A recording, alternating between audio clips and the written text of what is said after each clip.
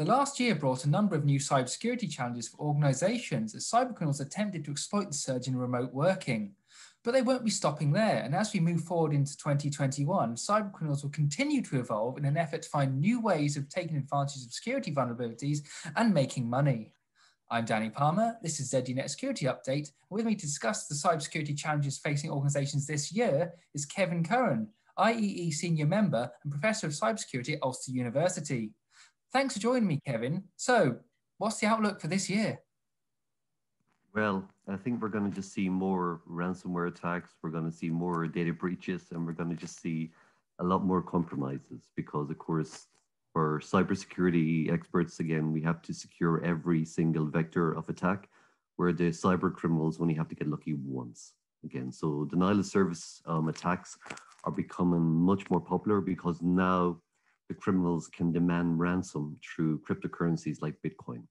And again, that there's tools out there like low orbit ion cannon and high orbit ion cannon, which can overwhelm a site with a lot of traffic and bring any ordinary site to its knees in just a few minutes. Again, because the problem is an IP request looks the same. You cannot really distinguish between whether it's someone really trying to surf on your website or whether it really is just false attacks coming in. And then, of course, these are being used, these denial of service attacks are being used by compromised Internet of Things devices again. So these are anything from webcams to wireless kettles to even chastity belts now are actually being hacked again. But all these devices can be used to be bombard sites with too much traffic, because when a request comes in, a server sets aside a certain part of memory, and then it expects that it will service that request, that session. But of course, nothing ever comes through them but other false requests. And it just, again, runs out of memory. And then, of course, the real people trying to get onto that website, of course, are denied service again. Now, there's services like Cloudflare, actually. And, Cloudflare are actually the site which routes the most traffic in the world.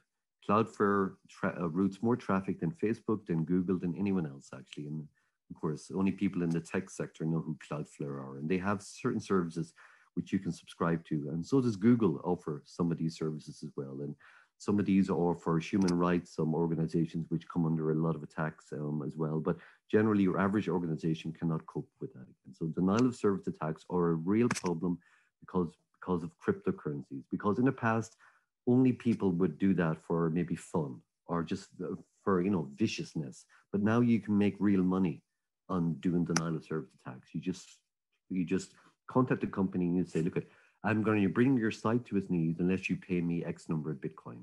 And here's a test. And then the site comes down. And then, of course, it's up to you whether you want to pay it or not. So we're just going to see more of that. And the problem is people buy Internet of Things devices again. So these cheap things which are out there. And of course, we install them, we put them up. Some people don't change default passwords, default usernames. There's lists online where you can check a particular device. You can go to websites like Shodan, which kind of scan the internet for all these Internet of Things devices, and you're able to see which ones are available. And it's very, very easy, again, because a lot of these devices, again, are released and they don't fix the updates because they're just trying to make a quick buck. So again, there's no onus on the people who sell Internet of Things devices to actually have a roadmap for security updates. Again, we have roadmaps for security updates from the likes of our operating systems, like from Google, from Microsoft, from Apple, of course, but this doesn't apply to manufacturers of cheap Internet of Things devices. So what we need is legislation, like was brought in California. So we have to force manufacturers to provide a roadmap for security updates. We have to hold them accountable for that, and we have to have legislation which protects the public again, which forces manufacturers to provide security updates for a number of years again. We're not saying forever, but for the useful lifetime, at least, of a device that you buy, that they should actually roll out updates whenever zero-day exploits are found or any security patches, and they have to patch those devices. And that is a problem. There already, and with DDoS attacks, you've seen the damage that they can do. Go back a few years to the Mirai botnet attack, which ended up taking down vast swathes of the internet. I remember that day I couldn't use my PlayStation, I couldn't sign into these online services. It was really weird, just because of all these online things that we're used to having at the touch of a button were all down because of one big DDoS attack, which even some of the biggest companies in the world couldn't handle the traffic of. And it was caused by compromised, or in many cases, by compromised IoT devices. There are things which technical people can do, like BCP, network ingress filtering can help again against flooding attacks.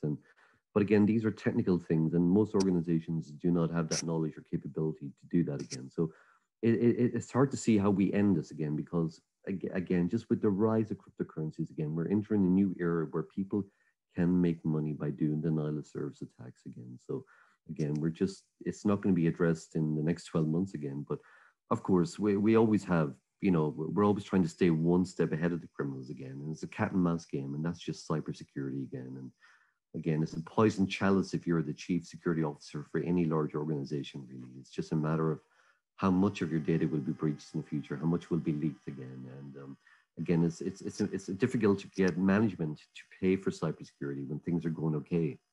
But things which have helped are GDPR, the new General Data Protection Regulations from the EU, again, which again, if data breaches occur, again, companies can be fined up to 4% of their turnover, or up to 20 million, whichever is highest. So again, fines are actually putting the onus back on management again to provide and to take care of the data, to take care of, of just managing our data really, because data is the new oil really. And again, we're seeing data leaks all the time. And at the moment, it's pretty much the Wild West. But until we have proper legislation, again, we're just going to see more increasing, denial of service attacks. And one you've alluded to here, which sort of combines both these subjects of IoT and denial of service in a way, is this story that's come in the last few weeks about internet-connected chastity belts, because that's a thing now, apparently, being held for ransom for Bitcoin, which just goes to show that it's one of those things where if it's connected to the internet and it's not secured, cyber attackers will find ways of taking advantage, and it's not necessarily just adding it to a botnet for DDoS attacks. Yeah, exactly. And there's also, the chastity belt one was quite funny again, where they actually were locked and people were advised to take angle grinders really, to sensitive parts of the body really. But we've also seen sex toys being used as well. Again, that there's been leaks there where people were able to tell, when someone used a sex toy, for instance, because that they had terrible security. A lot of these sex toys, which were again internet connected, again, why was that ever internet connected? But again, there's just everything that can be connected is being connected, and people are just not thinking about it. And again, we're going to see huge data breaches down the line again, and just some sensitive information leaking. Strangely enough, one thing we haven't seen yet really is from an ISP, an internet service provider. We haven't seen the logs of individuals again, because people sometimes think that they take steps to protect their privacy online and go to websites and they use maybe incognito mode within their browser. But that doesn't hide it from the ISP. All incognito mode does on a browser is not just keep a track of the sites on your local browser, but internet service providers know the traffic, the sites that you visit. So we're going to see some, I think, very cringeworthy leaks in the future from ISPs. That's one of the things that cyber attackers prey upon, is that the fear around privacy. Once people are aware that things they're doing online aren't as private as they think they are. I mean, we've seen all sorts of things where cyber criminals will leak personal data, names, addresses, passwords, email addresses, that sort of thing. But there's also elements where we've seen attacks where and ones where there's been a bit of a resurgence in recent weeks. Sextortion campaigns where they'll claim to be someone who has hacked your webcam and has seen certain things and are demanding Bitcoin. I mean, it might not necessarily be the case that they have done this, because they've just taken those passwords from a dump somewhere. But that sort of fear is something that strikes worry into people, and they go, okay, fine, I will pay this $500 in Bitcoin, so this isn't leaked to my friends. And it's quite a scary prospect. And the psychological element, attackers know that works, unfortunately. It is indeed. Yeah, that was the phenomenon last year where attackers realized that if they used the public data breach dumps online where people's email addresses were linked with their passwords. And then they started sending emails to those people, obviously, with the email address and said, look, this is your password. And of course, we know people reuse passwords and people were scared. A lot of people emailed me over those particular emails because some of these people were actually people I worked with who were quite, knowledgeable. And they were scared because they hadn't seen that before. And then obviously I just told them what it was, that it was just a data breach that they'd found online. It was a clever technique.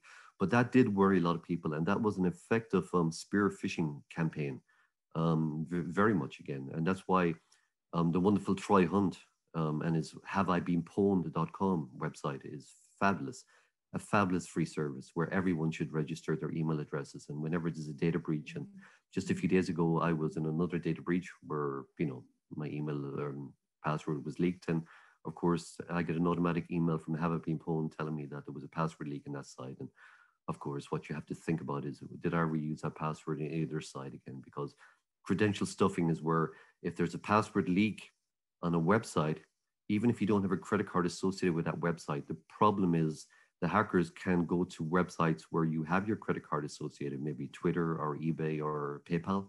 And of course, lo and behold, X number of times out of 10, that you will have people will have reused the same password on that website, and then they're into your account where you might not have two-factor authentication, which is very important. Multi-factor authentication is where you have to authenticate on your phone or some device you have again, and that's best practice again. But those spear phishing techniques, which were using data dumps, were very effective for criminals here. And as you mentioned, data is a currency for these people, and they are exploiting that in another way recently. In that, they are combining ransomware attacks with data leaks, saying, these cyber criminals have compromised their entire network, and they're going, look, we have your data, pay us, and we'll give you your decryption key, or if you don't pay us, we'll leak your data, which is adding another, more leverage to these attacks, as cyber criminals continue to evolve in order to, most effectively make money, which they are doing because this is working. It is indeed, yeah. You're right that they are leaking. That they have compromised. They've extracted the data documents, and then that they say, look, we're going to leak some of it, and they can prove that, and that's very effective as well. Yeah, I mean. Unfortunately, most of the information online is moving to the cloud. There's a huge paradigm shift where everything is moving to the cloud because of the lower cost of scalability. It just for most organizations, you just can save money by moving to the cloud. But the problem is, of course, everything's in the cloud then, and that's the problem. There's one particular movement, and it's called the Solid Project from MIT, and it's led by Sir Tim Berners-Lee, who created the World Wide Web. And it's a wonderful project, again, because Tim knows the problems with the World Wide Web more than anyone. And again, what they have come up with really is pods, where his vision is now that we store our data in pods, and then we can share it with the likes of Facebook or Google or, whatever social media sites we have. But we can pull back the data whenever we want. In other words, that we grant access to third parties to our data, but whenever we want to stop sharing that data, that we control it, that they can no longer have access to it. And again, so he's seen, Tim Berners-Lee more than anyone knows what needs to be fixed and what the problems with the web, what the World Wide Web are. And again, he's got other people working on this project, and there's also Inrupt, which are an organization which are kind of commercializing the pods again. And they have some wonderful people involved there, like Bruce Schneier, probably the most famous security expert in the world, and he's on the board of directors of Inrupt. So he's behind the project as well. And I'm a believer in the project myself. I believe that is the future. The problem is whether we can get enough people to do that, to buy into the vision of this again, because again, the problem there is really the data sharing and the ontologies again, and trying to get companies to work and have a standard. So a lot of the work in the background at the moment is trying to create a standard for the data sharing. But to be honest, it really is the way that we can control our data being, and that we put the control of data back into the hands of the public, back into our hands really, rather than just giving it to companies all over the place. Because right now, for instance, I've just changed my address last week. I sold my house. So do I have to go to every single website that I'm registered with and change my address? Whereas if I had a pod and they were extracting data from my pod, I just have to change my address once on my pod, and then my address is automatically updated on all the websites which use my data. We've touched on two-factor authentication. What are some of the other things that organizations and individuals can look at doing to help keep themselves safe online? Because something like multi-factor authentication can be very effective at stopping attacks. Of course, and it's just all the best practice again, using password managers again, not reusing your passwords in different sites, using, well, you can say, just safe surfing really, I mean, as we say, the only way to remain safe online is not to buy a computer, not to buy a device. If you do buy a device, don't turn it on. If you do turn it on, only visit, one site or whatever. But in other words, the broader your footprint online, the more sites you visit, the more services you subscribe to, the more applications you download, the wider your footprint is for hackers to get through. Again, so that is the problem really, again. But of course, if you practice safe computing and you don't go to torrent sites and you don't, and it's hard to get, because only experience gets that over time. I mean, only a liar says they were never taken in by a phishing site. Only a liar says that. Everyone has clicked on at least one phishing email, and and every so often, because they also evolve as well. But it's constantly you just keeping up to date again, because just because it's a cat and mouse game again. And of course, and when it comes to cloud security again, my particular security area is homomorphic encryption, and a subset of that is searchable symmetric encryption. And again, that's where your data is you never provide the keys to a third-party cloud service provider, for instance. Your data is encrypted by your private key, and you never share it with a cloud provider. And again, this is only possible of late, because you think, well, okay, I can encrypt my files and upload them to a cloud service. And of course, you could do that for years. But the problem with that is you can't do any processing on that data because the data is encrypted. It's gobbledygook. You cannot do any processing. You cannot do any mathematics on it. You cannot do any updating. But symmetric searchable encryption allows you to do that. It still allows you to upload your data to the cloud, not give the cloud provider the key, the private key to it, but still update the data and perform searches on it and still keep it all completely anonymous. And again, and that is the gold standard of cloud computing again. But we're in the early days of that again. And that's my vision. That's the part of what I'm trying to build again, is people to come along and start to use symmetric searchable encryption again. So that means that now there can be no leaks because you hold the key. And again, it's putting the onus back on the private individuals, the organizations, to keep the keys themselves. Because again, the easiest way to hack, look at Donald Trump's Twitter account there lately was hacked, right? But that was one of the most guarded Twitter accounts in the world. Again, but it was still leaked. Why? Insiders. Again, if I want to hack someone and someone comes to me and gives me enough money and they want an individual hacked, okay, I'm not going to go and pay £1 million for a 0 day, like Zerodium and these sites which pay for them because they work for governments. No, I'm going to target an individual in a company and I'm going to pay him, someone who's just who's got access to the database, someone who's just a low-skilled, probably part-time student or student working part-time for the company. I'm going to get them. I'm going to pay them small bucks, and I'm going to get access to the keys to that account I want. Humans are always the weakest point. But if you have homomorphic encryption, then they can't do that. You cannot target insiders. A lot to think about there. Thanks for joining me, Kevin, on ZDNet Security Update. And for more information on how to stay safe online and how to keep your organization secure from cyber attacks, be sure to keep watching ZDNet Security Update, and there's plenty of information on ZDNet as well. Thanks for watching.